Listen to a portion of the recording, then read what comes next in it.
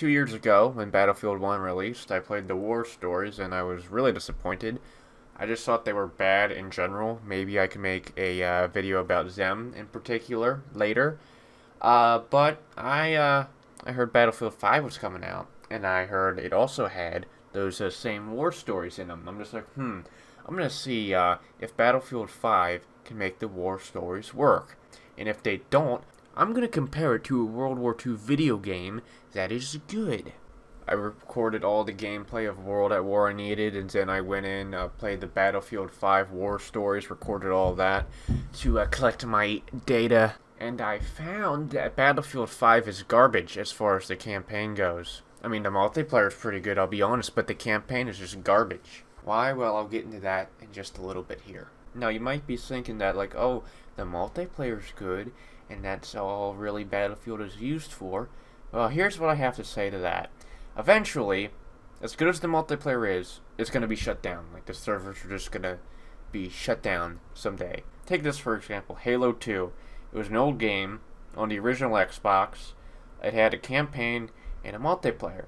The multiplayer was like revolutionary, one of the like most played Xbox Live games on the original Xbox. But they shut down the original Xbox servers. So if that game just had a multiplayer, it'd be completely useless. If it had a crappy campaign like Battlefield 5, then you could still play it. But it wouldn't be enjoyable, of course. But no, Halo 2 has a great campaign. I've played it like 15 times. And as long as you have an original Xbox and electricity, you can play it without internet all you want. It's great. Actually, no, you can play Halo 2 multiplayer on the Master Chief Collection. But yeah, you know, they won't revamp every single online game, you know. So what I'm going to do is compare the games on a few random things, and then I'm going to go through a Battlefield 5 war story. I'm just going to go through one of them. That one should give you a basic idea about how all of them function. Alrighty, let's do it. Yay. Alright, let's start off with something, a big difference that these two games have from each other. You know, it's a historical game, and you're going to be fighting in some historical World War II battles. So they got to give you some context before you go in and start slaying. So this is how Battlefield 5 does it. What they do is they have a blank screen with text over it and barely any music playing. I never took any like writing classes or anything, but I do know like show don't tell is a saying. Well, you could show a map, you could show a diagram. Here, you know what? Just take World at War's intros for an example here. The rotten cancer of the fascist Reich ravages Europe like a plague. The relentless drive into our motherland steals the lives of men, women, and children alike. The arrogance of their leaders is matched only by the brutality of their soldiers. These are the darkest days of the Nazi occupation of Stalingrad. So as you can tell, World at War's intros are miles more entertaining than Battlefield 5's blank screen with text over it. They show really violent actual footage. They show you simulations of what you're going to be fighting against or around.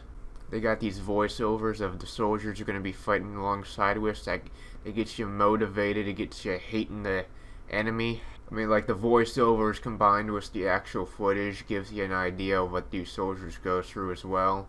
Every night we lay in a filthy foxhole praying the enemy won't slit our throats. Every day we're spent crawling through the mud and the dirt while bullets whistle all around.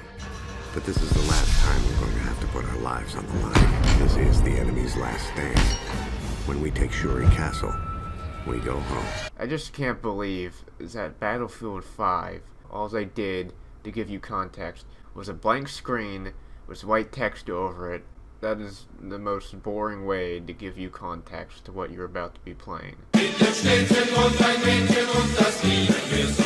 The next thing I want to talk about is brutality. So, you know, it's a video game about a war. Wars are bad, they're brutal, you shoot people. Not only that, but this is the most violent and deadly human conflict of all time. 60 million people died. So let's take a look at how these two games handle this. let's very quickly take a look at 2 incidents in Battlefield 5.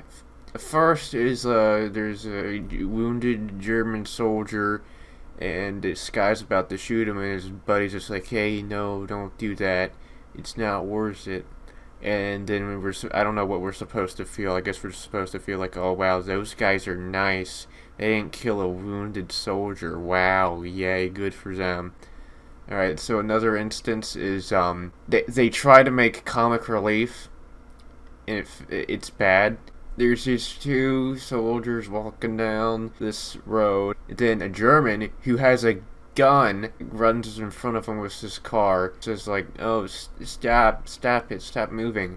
And then it cuts to the German in the trunk. He's like saying like, oh, help me, get me out of here. So this is forced comedic relief.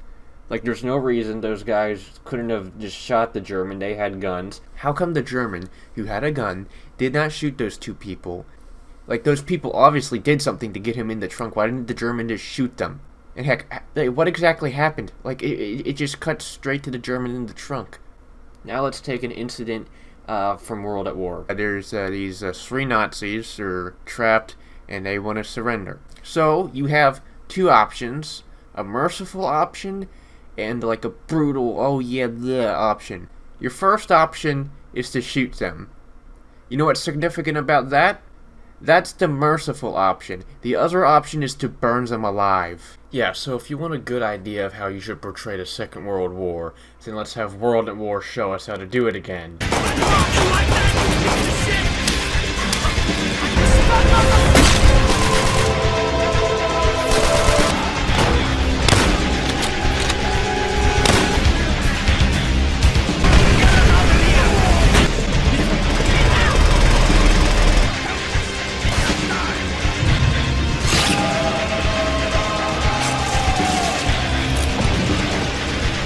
Now, I'm not saying you have to be all brutal and violent when you're making a war story, but chances are this is how it went down most of the time. You know, World at War is so violent, you know, blood splatters everywhere when people get shot, like, limbs will fall off and everything. Like, they'll gun down soldiers who have surrendered. But the problem with Battlefield 5 is that they're just a bunch of wimps. Like, you know how when Call of Duty World War II came out and they said that, oh, we're not having the swastika in the multiplayer, but at least they had swastikas in their campaign.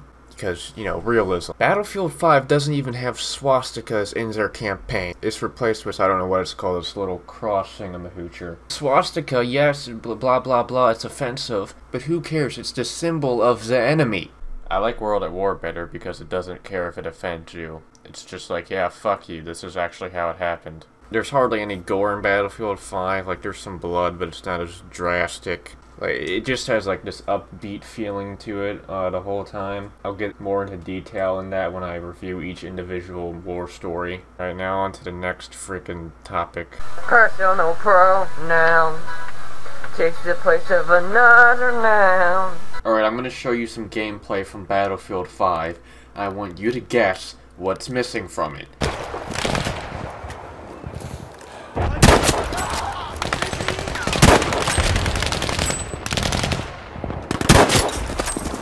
That's right. There's no music! Like, you can barely hear the music, and it's not even that good. Like, before I played Battlefield 5's War Stories, I was just like, wow, the music section of this video, that might be hard to make, because I never took any music classes. I don't really have a professional view of good music versus bad music. But it turns out I have nothing to worry about, because Battlefield 5 hardly has any music in it. It does have music, like you can barely hear it, and like the times you can hear it, it's not that good. Like, World at War, on the other hand, has great music. Like, Call of Duty isn't really known for its musicness. In fact, I think in every other game besides World at War, the music is just kind of bland for the most part. But World at War is definitely an exception to the Call of Duty series. Again, I've taken absolutely no musical classes, so I can't really tell you the difference between good music and bad music. I can just generally tell if it's good or bad. Let's compare the music of Battlefield 5 versus the music of World at War. Alright, here's a sample of Battlefield 5.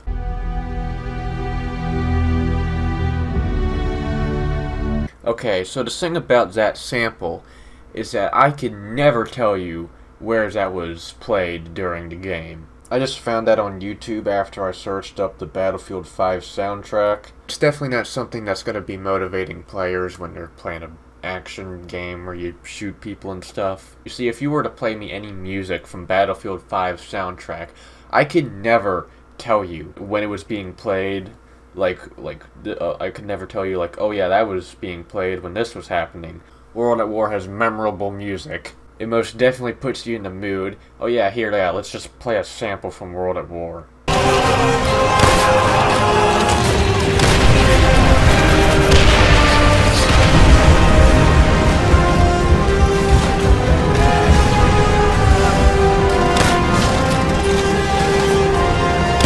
Again, I've never taken any music classes, but I think it's clear to say that World at War is better.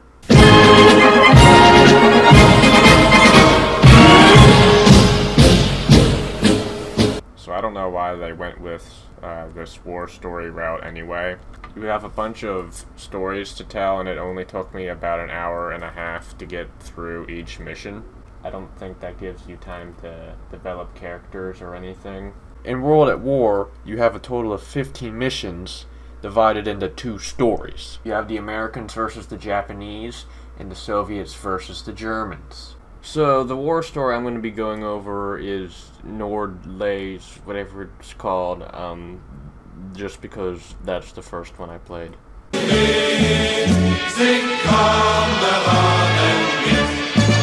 Okay, so the very first thing we see is this blank screen with text on it that I complained about earlier. Wait a second, they said the word swastika. Does that mean they're gonna have swastikas in the campaign and I was wrong? They don't, I was right, they still don't. We then get some weird, I don't know what they are, maybe establishing shots. At first I was just like, why is this like image of water dropping into a singamahoocher here? Well, that's explained at the end of the story, but there's no reason why it should be showed here at the beginning. I don't know why they did that. Alright, so we're inside of a Nazi lab located in Norway. There's this one Nazi, he's interrogating a captured Norwegian resistance member.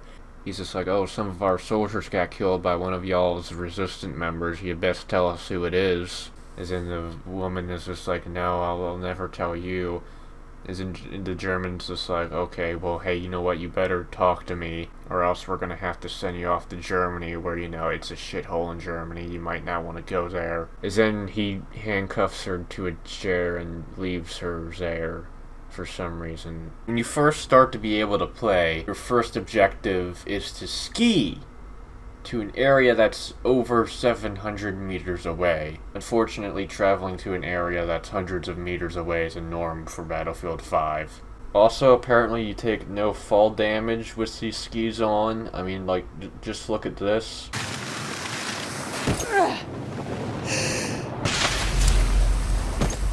Yeah, I don't see how that's possible. Oh yeah, I forgot to mention, our objective right now is to find a missing Norwegian resistance member.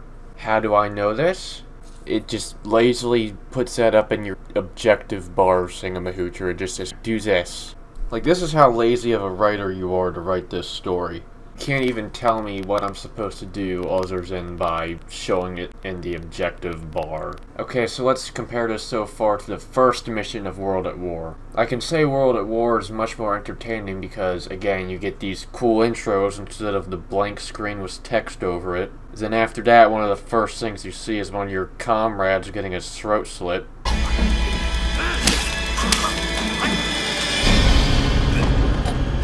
And then we were told what to do by one of the characters, not by the objective bar. Grab a rifle. We're gonna tear this place apart. Roebuck, signal the strike team. Alright, now back to reviewing Nordlais, whatever the frick it's called. Okay, so now we were about 150 meters away from our objective, and it's just now that we meet enemy resistance. Why couldn't the game just start me at this point right here? What was the point of skiing about 600 meters? Okay, and so now the game wants me to be stealthy. They want me to use my binoculars to see where people are at. They want me to, like, mark waypoints. Now, I don't play like that. I usually just bull rush through it. Now, I don't have a problem with stealth missions like this. However, this is how about 80% of Battlefield 5's war stories go. It's like stealth missions. You have to use binoculars and scout out. So basically, I'm playing 80% of the campaign how they don't want me to.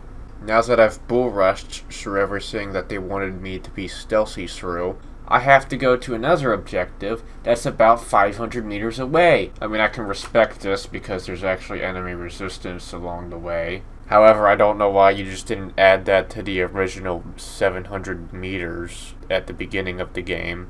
Okay, so we sneak our way into the laboratory. We're about to open the door and then, uh-oh, there's a German and he has a gun. It looks like we're done for. We're actually good because he's a fucking retard and discharges us. I mean, like, he has a gun. Again, he could just shoot us, but no, he wants to be stupid, so we end up stabbing him. Convenient. So she busts open the door, and we find out that the missing Norwegian resistance member is actually this girl's mom, and the girl that was featured in the beginning of the story. Mom's just like, okay, the Germans are making something terrible here. We need to stop them. Together. So now we're sneaking through the laboratory and the mom says, oh, I need to find something important in here. She then spends about 2 minutes ruffling through a drawer trying to find these, like, documents or whatever. And while she's doing that, we have to fend off the enemies. Okay, so World at War does something like this as well. Like, you have to wait until a character does a certain thing and your life's depending on it. In Battlefield 5, we have to wait until your mom finds a couple of papers that we don't even care about. And in the time she's searching for them, we only face about 10 German soldiers. In World at War, it's kind of more exciting. The situation is, oh, I need to get this iron door pried open before this giant tidal wave comes and wipes us all out. Alright, so now we see your mom placing dynamite on one of the pieces of machinery. And then she says, oh yeah, we need to sabotage the entire laboratory. And then you're like, no mom, this isn't important. We need to get out of here. Then your mom says, no, you don't understand. We need them to stop making this heavy water. We find out what heavy water is later into the story. We were then set outside to go destroy some stuff. I just want to point out that there's a Nazi with a flamethrower and he's trying to kill me with it with all this like electrical equipment around. I guess they just don't care about that all or something, I don't know. We then destroy what we have to destroy. Then we get an objective, which is to rendezvous with our mom at this waypoint. Just like earlier, frick you! Just like earlier, I only know this because the game told me in the objective bar. I checked back through the game even this time to see if I missed anything. However, I didn't. Oh, also, where's the point that we need to travel to? It's 500 meters away, and we have to travel down the same exact path we took to come here. We were about to approach the waypoint when our mom just appears out of nowhere. I mean, just take a look at this.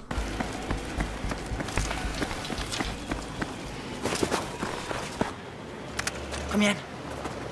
She then tells us to duck alongside of the road. A truck passes by, and I don't know how they don't see us because we're in a well-lit area. So now that the truck didn't see us, we're going to try to run across the bridge. But uh-oh, a spotlight has spotted us. Alright, so that truck we saw earlier turns around, some Germans get out of it. And then the guy who tried to interrogate your mom earlier is just like, no, don't kill them. I think what they're trying to do is paint him as a sympathetic Nazi. At the beginning, he said he didn't want her to be sent off to Germany. Now he's trying to save these two people from getting shot. However, later into the story, we'll see how that's all ruined. Okay, so the mom sneaks her daughter the important document. Still, we have no idea what they are. And then she pushes her off the bridge, and she falls and needs to escape. As soon as we get back into the gameplay, we can see another objective that's only told to us through the objective bar. However, this is where you could actually make it make sense. We're stuck in the middle of the night in a snowstorm. The person you're playing as may have the instinct to do anything for survival, however you as the player may not. So if you were to put something up there like, oh, find warmth, that would be acceptable because the person you're playing as would be thinking that in their head. However, it's a game, and you can't tell exactly what they're thinking. However, we are told to deliver Satchel to Dead Drop. We were never told anywhere else to do that. We just automatically know how to do that for some reason. We then have to try to sneak past a bunch of soldiers. Then I am introduced to one of the dumbest gameplay mechanics I've ever seen. You can freeze to death if you don't find a source of heat in time. Yeah, in World at War you can burn people alive while you're driving a tank. In Battlefield 5 you wimpily try to sneak past all the enemies, and then you can freeze to death if you don't do it fast enough. Then you find a house you can take cover from the storm in. But uh-oh, there's a Nazi in it. He reaches for his gun very, very slowly. You kill him, and then, yeah, you get the rest and regenerate yourself. Once you wake up, you finally actually read the documents your mom gave to you, and we get to find out what they mean. We learned that the water we saw flashes of at the beginning of the game is something called heavy water that the Germans are using to make an atomic bomb. We have to stop them before it gets shipped to Germany and their evil plans can be carried out. We then hike atop a mountain and find out that we need to destroy 3 things that are all several hundred meters away from each other. Oh my gosh. So we destroy a bunch of shit and then we have to ski a couple hundred meters across the lake. We come across the little fortress Thingamahoocher and we see that your mom is being forced into a car and being taken off somewhere. You get spotted by a German. Again, he's just a retard. Instead of shooting you, he tries to whip you with his gun and it just ends up with him dying. So then they run off with your mom and you have to go chase them down. So the game just tells you to destroy some trucks and then you destroy those trucks. And then a freaking submarine just bursts out of the frozen water. So they load your mom onto the submarine and you get into a small firefight with the Germans. And I have to admire the Germans' move on this one time because I would think at this point that they would try to chuck their guns at the woman to try to hit her instead of shooting her. So yeah, congrats Germans, you get a 1 star, yay. So this is the part where I said earlier where, you know, they were trying to paint this guy as like a sympathetic or like nicer Nazi. Just goes down the shitter. So your mom tries to escape and he just shoots her in the back. I guess this makes sense for the story better than him being sympathetic at this part, but I don't know why you tried to paint him as a merciful person near the beginning. Okay, so here's the epic conclusion. So you're both pinned down. There's nowhere to run. However, your mom has a plan.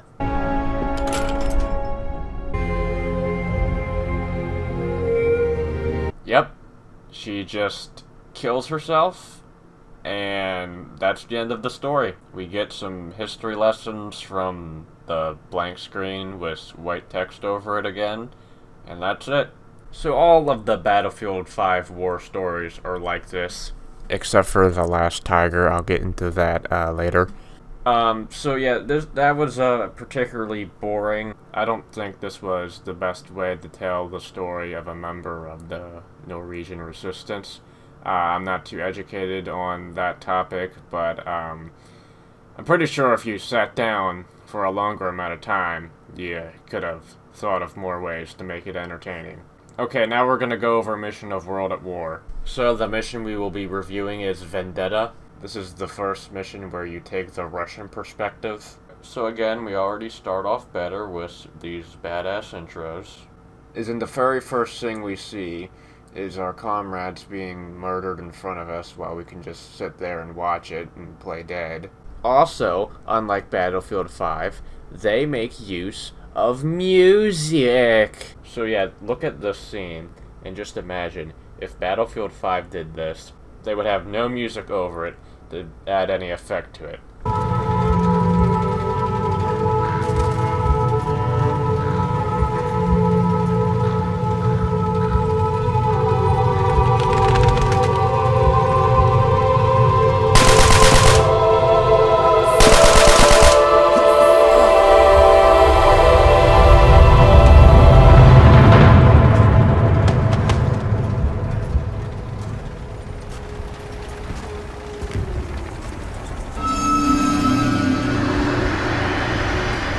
So you start to crawl forward. You have no idea how the frick you're gonna get out of this situation, but then you see movement. It turns out that this fucking badass was in your exact situation the whole time. Why is he a badass? Well, here's a line of dialogue from him in a future mission. Chernoff! What is going on? These men are trying to surrender! Look around you, Chernoff. Do you think these men will be denied their revenge? Death comes only two ways. Fast or slow. Dmitri, it is your choice. Chernoff, you should learn from Dmitri. He understands the nature of mercy. So Reznov explains to you that he's been trying to kill this one general for about 3 days, but he just never had the chance to do it, and now he wants you to aim for him because his hand has a boo-boo now.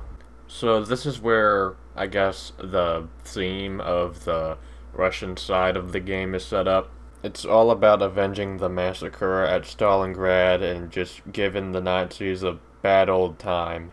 Like this right here. Ready? Shoot! Now! Again!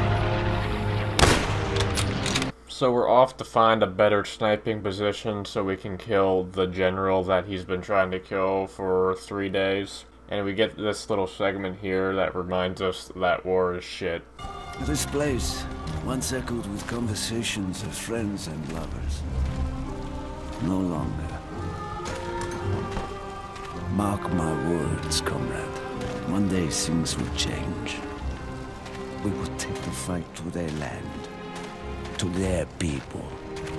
To their blood.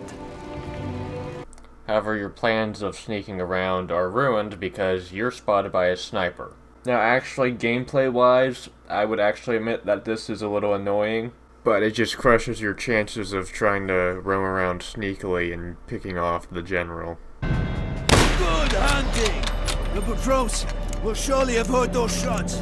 We need to get moving. So you keep trying to sneak through this building. However, there's a patrol outside because they were alerted to the gunshots. So you both get down and try to avoid them, and like any stealth section, they should just ignore you. Nope, they try to burn you alive. They found us! We need to leave now! Hit the floor! They are trying to burn us out! So you escape the burning building, and then you're about to die, but then you get saved. Hooray! Dmitri, we thought you were among the dead in the massacre at the square. He was. Among them, but not one of them. So now the scarce remains of Russian soldiers are gonna try to push through the city. And we have to go up and cover them with our sniper rifles. And this is where the all-out brutality towards the Germans begins. Hold your fire. Do you see the flamethrowers? You must choose your moment. Exploding the fuel tank will incinerate anyone standing nearby.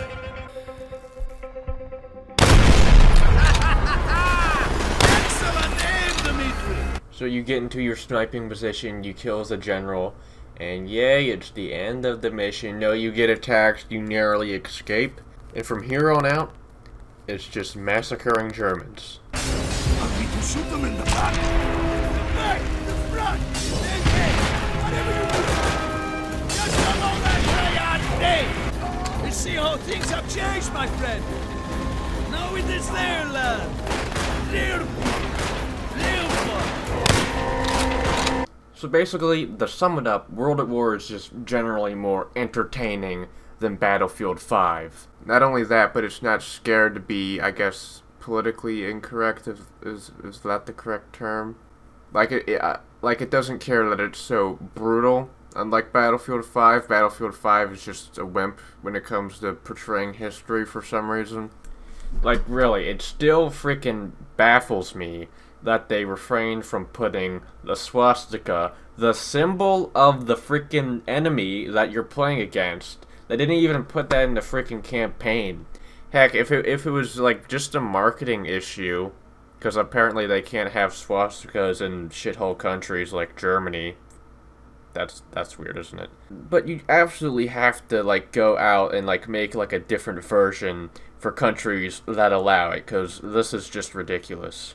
World at War actually develops good and interesting characters because, one, the writers are actually skilled, obviously, and two, they have more than an hour and a half to tell a story. As far as gameplay in Battlefield 5, you just run to objectives and, like, destroy something.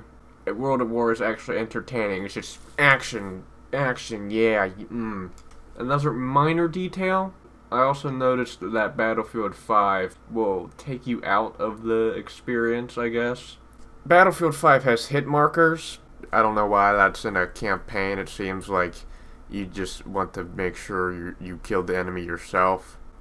I'm pretty sure there's an option to turn it off, but I think the default option should be for it to be off, so I'm sorry, I don't like it.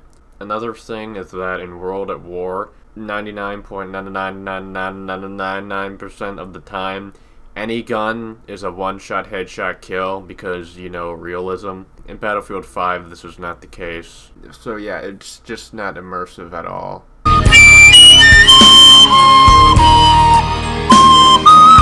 So, is World at War perfect? No, of course it's not perfect.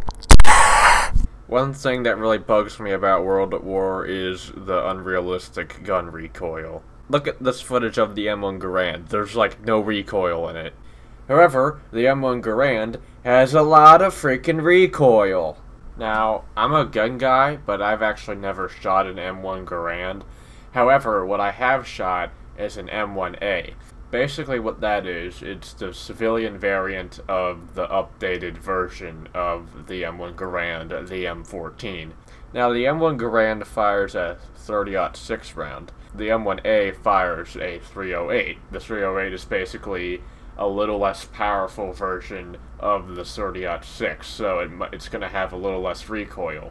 Now watch this footage of me shooting basically a gun that's less powerful than the 30-06 M1 Garand, and look how much recoil it has.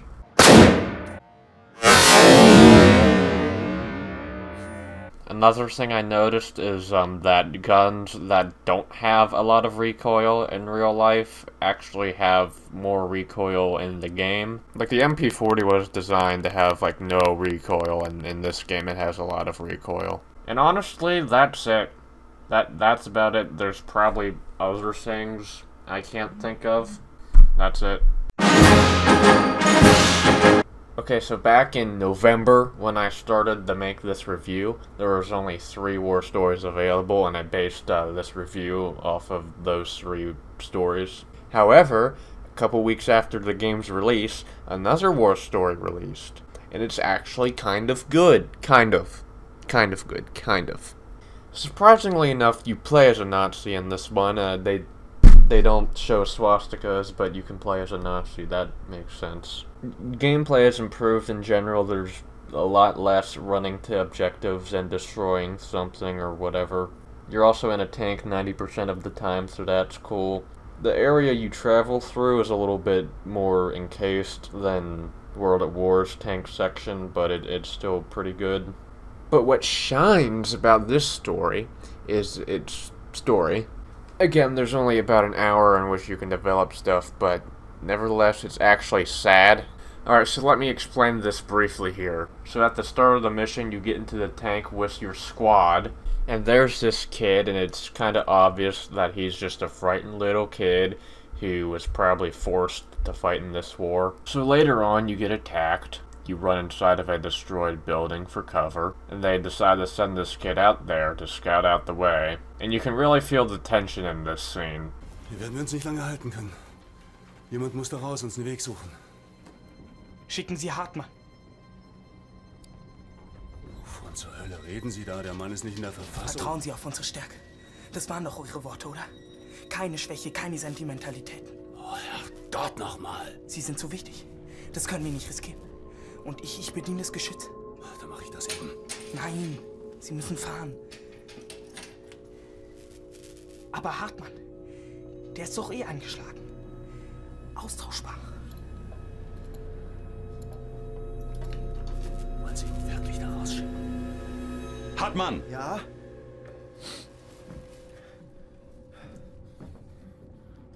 Steigen Sie aus dem Panzer. Suchen Sie uns da draußen einen Weg ins Freie.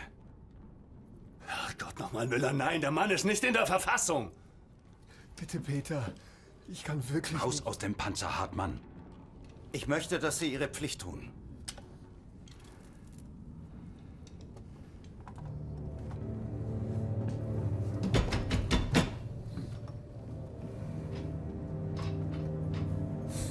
Und das gilt für jeden hier.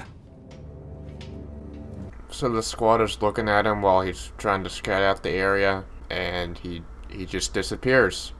You don't know where he went, and you just go on playing for like 20 minutes, not knowing where this guy is. You're kind of wondering where he is the entire time. And then this happens.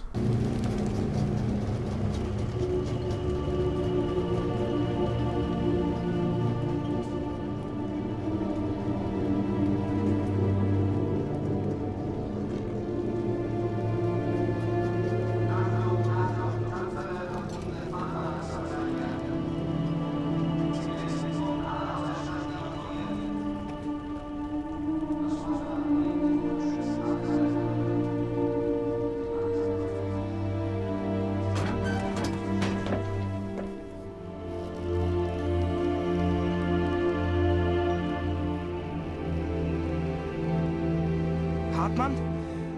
Dieser Idiot! Halten Sie den Mund. Er hat seine Pflicht getan, wie befohlen. Seine Pflicht? Nein, er war ein Verräter. Einer von uns. Fahren Sie weiter zum Hauptquartier. But wait, there's more. Another thing is the end. I'm just gonna play it.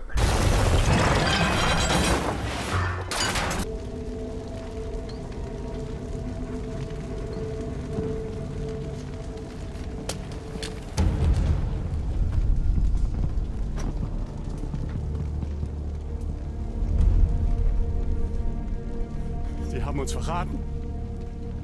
Die haben die Brücke gesprengt. Die wollen uns hier verrecken lassen. Das weißt du nicht, Kerz. Komm, wir müssen jetzt... Was? Stärke zeigen. Hä? Herrgott doch mal. Sieh dich doch um, Peter. Gott, steh uns bei. Alles, woran wir geglaubt haben. Alles, was wir dafür getan haben. Es ist vorbei. Nein, Kerz. Komm. Tu das nicht, Kerz. Peter, es ist vorbei.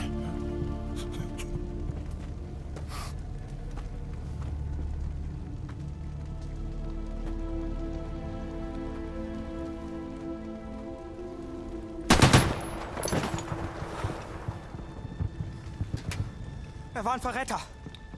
Kerz! Kerz! Ich weiß, er war Ihr Freund, aber er ist desertiert. Gemeinsam sind wir stärker, richtig? Die Schwachen überleben nicht. Das waren doch Ihre Worte, oder? Sagen Sie es!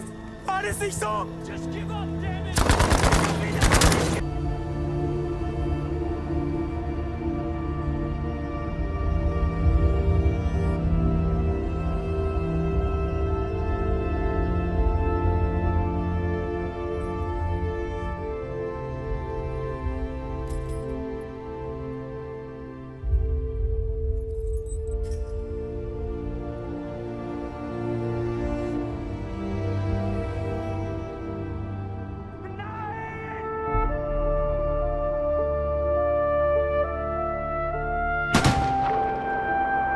Wow, well that was a very emotional ending. I wasn't expecting that.